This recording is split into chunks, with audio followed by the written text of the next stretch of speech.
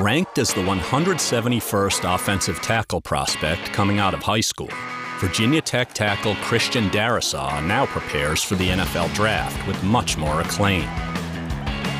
In 2016, Virginia Tech offered Darrisaw his only Division I opportunity, which he capitalized on, starting as a freshman and developing into one of the nation's best offensive linemen. The Hokies' starting left tackle for the past 3 seasons, Darrisaw's hulking frame and quick jump off the snap help him stuff defenders and control the line of scrimmage.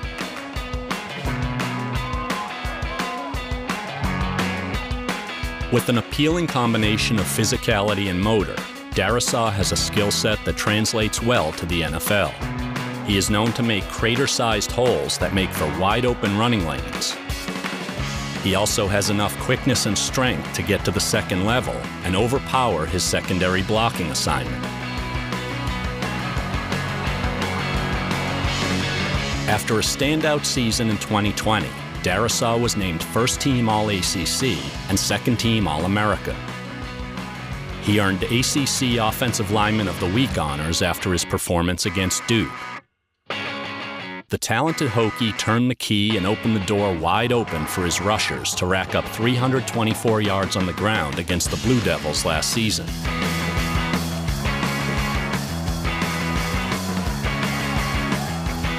Though his run protection is what impresses the most, Darrisaw stands up strong against the pass rush, allowing just 6 quarterback hurries and no sacks in his final college campaign.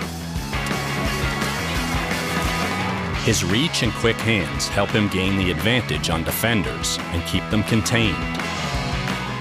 Darrisaw traps defenders at the point of contact and refuses to give up ground. He's relentless and doesn't stop blocking until the whistle.